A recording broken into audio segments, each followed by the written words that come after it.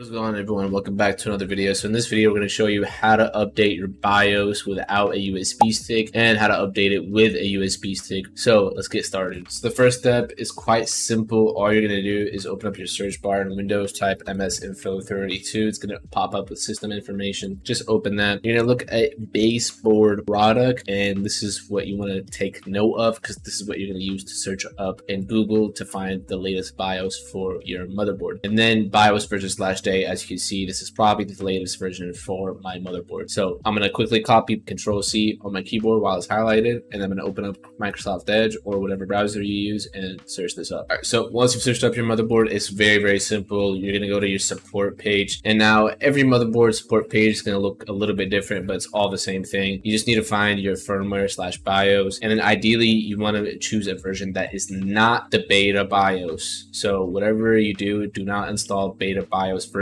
unless you know what you're doing. But 90% of the time, just don't install beta BIOS versions. You are going to have issues, and it's just a headache to deal with. So don't install beta BIOS versions. Just look for a normal BIOS version that doesn't have the word beta in it, basically. So as you can see, this is the latest version right here for my motherboard. All you click is download, and make sure you have 7-zip or WinRAR so you can extract this. Now, the next step is making a fake USB if your motherboard supports it. So if you're on MSI, ASUS, ASRock, or some other motherboard, you are most likely going to be able to use a fake USB in order to update your BIOS. However, if you're on Gigabyte, sadly, you cannot do that just because I don't know why on Gigabyte I just can't use the same method. So if you're on Gigabyte, you do have to get a USB stick and then just put these files on the USB stick and then just use the USB stick to update your BIOS on Gigabyte. Same exact process though, so not that complicated. But yeah, if you're on MSI, ASUS, ASRock, you are fine. You can just use this method right here. So all you're going to do is you're going to type disk management in your search bar. It's going to pop up with this, and it's pretty simple. Just find whatever drive you have. So C drive. I'm going to right click on it, click shrink volume, and you're going to make a 90 megabyte unallocated space. So once this is done, as you can see, I'm going to erase all of that. I'm going to do 92 because that's all I need. Click shrink, give that a second. As you can see, it's going to make this unallocated space. Just right click on it, new simple volume, next. This is really important. File system, you want to choose FAT32. This is to resemble a USB stick, so just make sure you choose that, and then just name it BIOS so you know later if you want to delete it, it's just the BIOS file. So finish that up. Then you're going to open up this. You're going to pretty much just extract this onto the BIOS partition you just made. Click OK. It's going to do that. Open up your file explorer, go to BIOS. Just make sure you drag that out into there, and you can delete that folder. And that's pretty much it. Now you can just go to your BIOS. For MSI, you just find M flash. You just click that on the bottom left, click yes, and then you just look through all of the partitions on your SSD and just find the one that has the name of the BIOS file in it. Once you find it, just click it, and it's going to ask you, do you want to update the BIOS? Press yes, and then you're pretty much done. Just let it do its thing. Now, really important, guys, make sure that you do not turn off your computer in the middle of a BIOS update, and make sure to be patient with the BIOS update. It is going to restart 2 or 3 times while it's doing the BIOS update. So if you are impatient and you turn off your computer while it's restarting, boom, there goes your motherboard just because you decided to be impatient. I've had this happen with a client before a very long time ago. He, for some reason, just turned it off just because it wasn't booting according to him, and his motherboard went out. So don't do that, guys. Please just leave your computer on. Just let it do its thing and be patient. Now, the second thing is making sure that you're not doing this whenever it's storming outside or there's a hurricane outside or there's a tornado. You don't want a power outage to happen whenever you're doing that BIOS update because, as I explained earlier, your motherboards are gone after that. So make sure that you don't have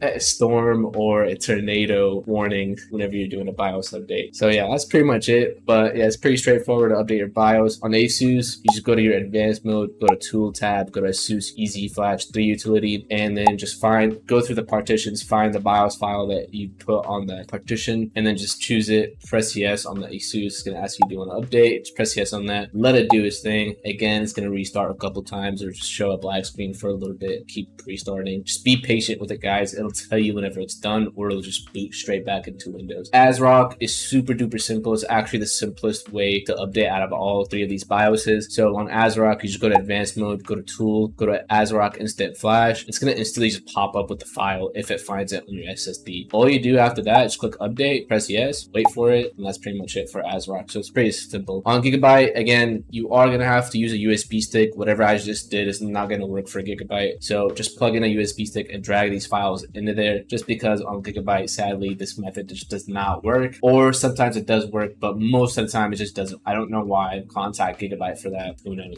Either way, you're gonna go to the Qi flash and just find your file for the BIOS on your USB stick, choose it, press yes, and then press next. Now, Gigabyte is a little bit annoying. I don't know why they do this, but there's different revisions of the motherboard for Gigabyte. So you need to look on your motherboard on the bottom left of it, or wherever it says the revision, so Rev 1.0 or 1.2. You need to choose that on the Gigabyte website, or else you're installing the wrong BIOS and it's just going to give you an error saying that's not the right BIOS. So that's the thing about Gigabyte. It's probably one of the most annoying motherboards to work with when it comes to updating the BIOS, especially differing between the beta BIOSes and the normal BIOSes. So if you're on a Gigabyte and there's like an extra letter or an extra number compared to all the other BIOS before the latest one, that's probably a beta BIOS. Just go to the one right under it. It's hard to explain. Can't really say much else than that. It just depends on your motherboard. All of them are different. They all use different code names for the BIOS. But once you've updated it, it's going to just either direct you back into Windows, or it's going to tell you to press F1 or press delete. Just do that, and then you just got to redo your BIOS settings. So go back into your BIOS, enable XMP, enable Expo, enable DOCP, just because if you don't do that, you will lose performance because your RAM's not going to be running at XMP. So make sure to do that after a BIOS update, and then just redo your settings how you usually would do them. Now, this is really important. If you do a BIOS update, this will reset all of your BIOS settings that you did previously. So make sure to either save it with screenshots or save it in some way in order for you to redo them if you want to redo them, or you have to just redo them from scratch, which is pretty annoying. Also, if you're optimized by me, don't update your BIOS. Usually if there's a BIOS update needed, I would do it during the service. So if you're trying to update your BIOS and you're watching this video, just click off. There's no point of doing this. You're just going to lose optimizations. So yeah, but anyways guys, that's going to be pretty much it for this video. Hope you guys enjoyed, you guys learned a thing or two, and hopefully you updated your BIOS successfully without bricking your motherboard and without having to buy a USB stick. So take it easy guys. Peace out.